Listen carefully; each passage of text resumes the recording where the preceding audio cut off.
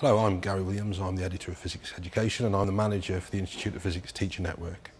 We're here in Liverpool at the 2012 ASE conference, and what we're about to show you is a little cloud chamber. I say little, it's not as little as the usual ones we might use in the classroom, but Richard, Kerry and Francis are going to show us how to put them together. Please tell us who you are and what you do. I'm Frances Green. I'm a retired physics teacher and I currently work half a day a week for the Institute of Physics as a Physics Network Coordinator in Cumbria. I'm Richard Bonella. I'm an engineer turned physics teacher. I also work as a teacher network coordinator in the Birmingham and Shrewsbury areas, and I've done a little bit of work with the University of Birmingham's particle physics group, who've made some cloud chambers which they lend out to schools. You seem to have some interesting looking fish tanks there with you. What are they for? These are for making cloud chambers, which are devices that enable pupils to see the paths that radioactive particles have taken.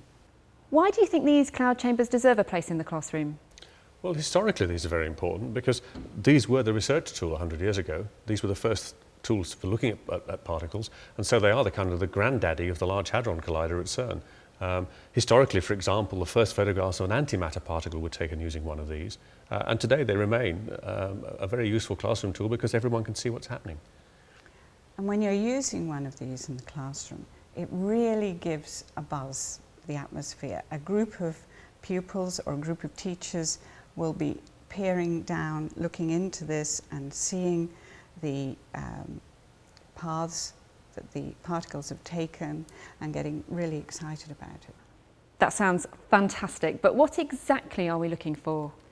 Well, they don't see the actual charged particle, they see the trail that it leaves behind.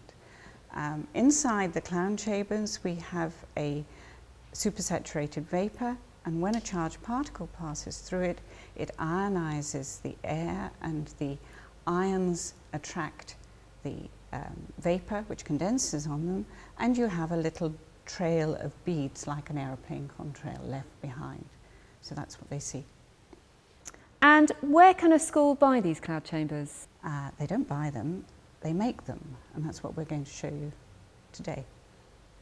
So we've got our fish tank and its lid, and the first thing we're going to do to the fish tank is to put in a piece of felt that will enable us to put the liquid on that makes the vapor. So we take off the sticky backing and put carefully the tape along the fish tank sides, and my assistant has got a new one. Me too.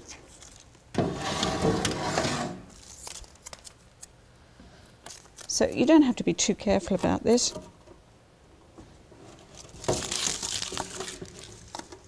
You do have to get it.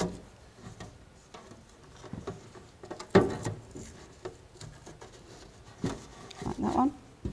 Right, so I've got the felt in the tank. And then I want to get the lid sorted. The first thing I need to do is to remove the hole of the middle.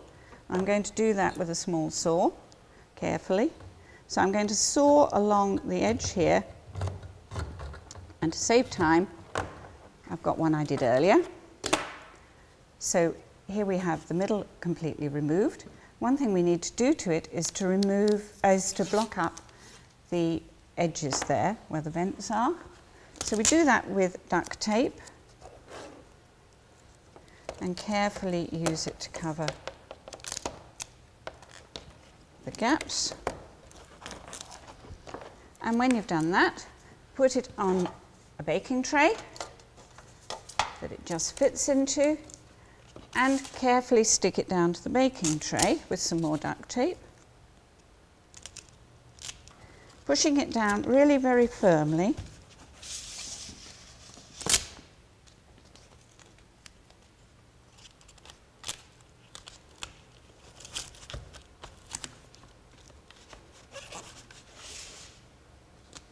And I'm doing this quickly so you can take a bit more time, a bit more care.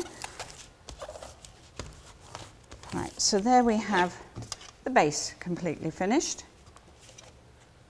And the last thing we need to do to the base before we put everything together is to get our thoriated welding rod and to make, which is going to be our source, to make some little bits of blue tack to stand it on to keep it just off the base. So that bit's ready. And lastly, we need our liquid that we're going to squirt around the felt, being fairly generous.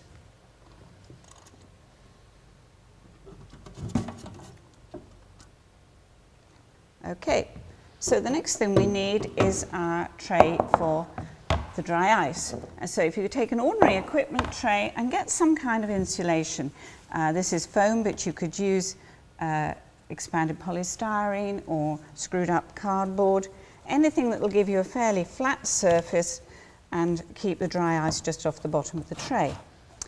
Then we need some dry ice.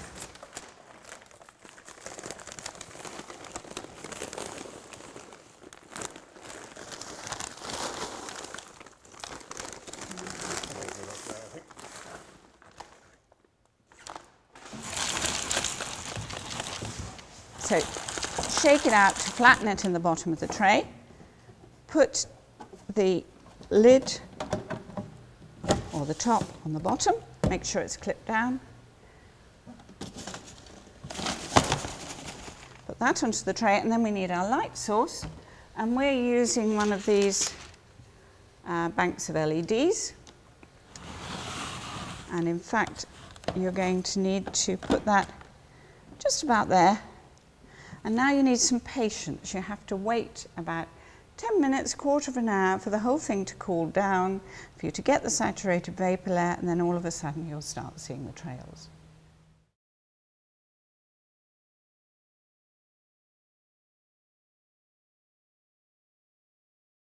Richard, how common are these in schools? How many schools would have one?